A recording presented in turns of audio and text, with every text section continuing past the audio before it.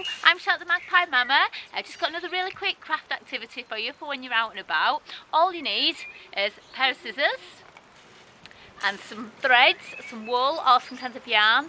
This is banana fibre yarn, it's really gorgeous, vegan friendly as well. So all you need to do is get yourself a forked stick, like so, tie at the end, and then you just get the children to wind round again and again and again. And it's a really nice, easy thing. It looks pretty. It's satisfying craft for children because it's something that they can do. And here we've got a big one here as well. And you could also put, we're just doing some craft, darling. And we can also put feathers in or other little bits and bobs you find when you're out and about. There you go, simple. Thanks very much. Don't forget to subscribe. Bye.